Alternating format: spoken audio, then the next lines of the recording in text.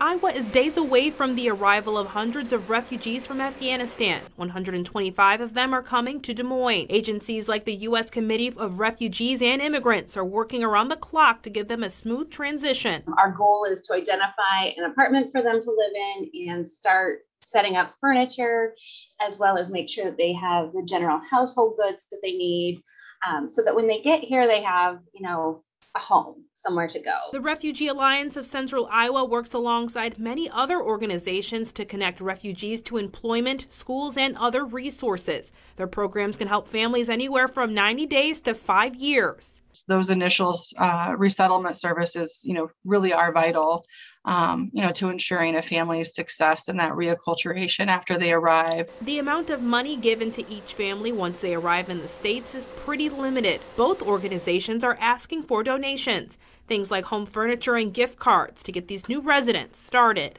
If you have Visa gift cards, if you have Hy-Vee or Walmart, or want to make a cash donation to the office, those things would be very welcome. The number of Afghan refugees resettling in Iowa fluctuates, so the USCRI doesn't have the exact number of families headed to Iowa, but if you want to help in their efforts of getting families everything they need, we have that information on our website and the KCCI mobile app.